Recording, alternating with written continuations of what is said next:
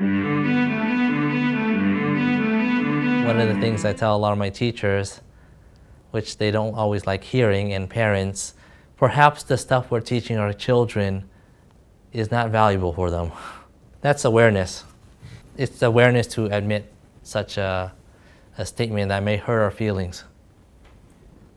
Maybe we don't have it figured out. Maybe they have it figured out. Or maybe they're in the process of figuring it out and they can change it for us. It's not bad wanting more money, or it's not bad wanting like the person of your dreams. But also the awareness, whether you deserve that or not, that's another layer. That's why it's important for us to tell the truth. When we live with truth in our lives, we're stronger, our soul is stronger.